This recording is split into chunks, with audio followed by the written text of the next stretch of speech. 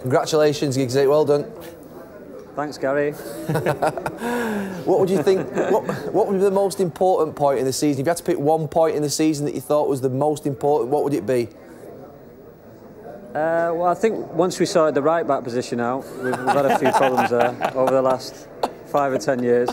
Once we got that sorted out. No, I think just the strength in depth, really. I mean, we had a lot of injuries early on, centre-half position especially, and then once we got that sorted, we looked really solid. And from Christmas onwards, we've looked really good. And you know what it's like, once you got that platform of defence, and we've got the flair players that we've got, you know, you're always in with a chance.